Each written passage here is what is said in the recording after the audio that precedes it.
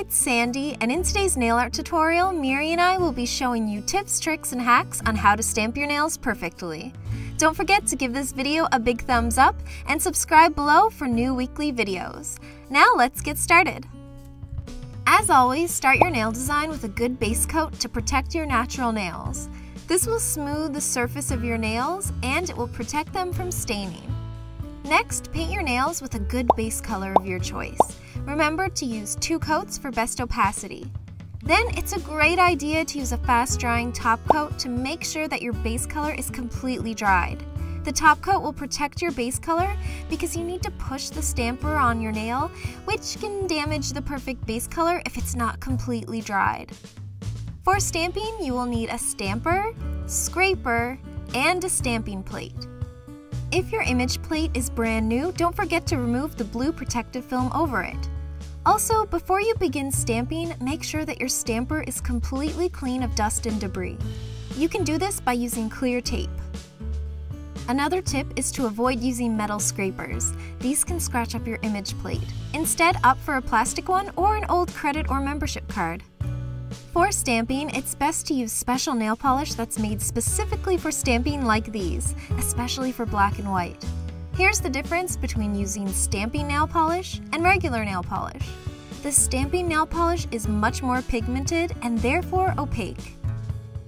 Okay, so let's try stamping directly on the nail this time.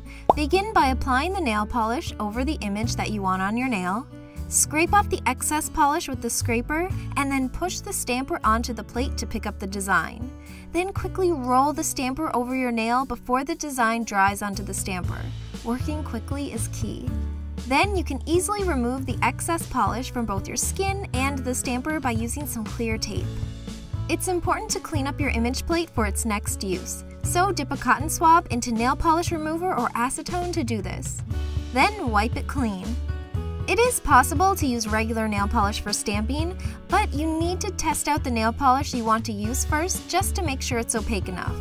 If it's a very thin nail polish, it won't work. Thick, pigmented ones work best. As you can see, the last nail polish we tried worked best for stamping. You can always stamp several times over the same nail, so use your creativity to mix and match stamp designs by layering them on top of each other. Another stamping method is to create a nail decal. Just apply some top coat over the image on the stamper, wait for it to dry, and then you can carefully peel it off. Try using tweezers to peel it off, as this works best. Apply some top coat on the nail where you'd like to place it, and then gently press it onto the nail using tweezers again.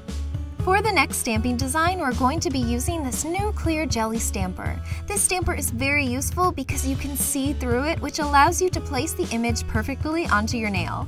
By the way, you can check the description box for links to all of these products that we used in this video today.